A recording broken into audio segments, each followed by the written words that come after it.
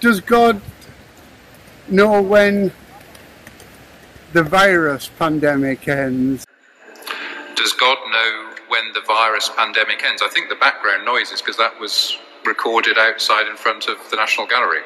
So that's our new source of great question. That is, I have to say, one of the best we've ever had. Does God know when the pandemic ends? Well, I think this is such a brilliant question because it takes us to the heart of what God's relationship with us is.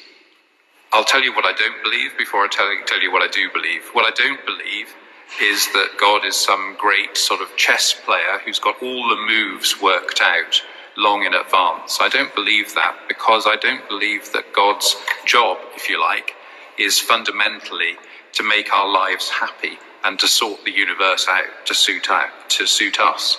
That may be a bit of a shock and a disappointment, but I don't think that's the very heart of God. I think the very heart of God is that God is committed to be with us, whatever circumstances, and God is so committed to that relationship that that's the focus of God's attention rather than the outcomes. God accompanies us every step of the way. God moves and inspires and motivates us towards the good, but of course it's up to us whether we respond. So God's got so much attention on that relationship with us in the present tense that I don't think God's got an eye to what the final outcomes are.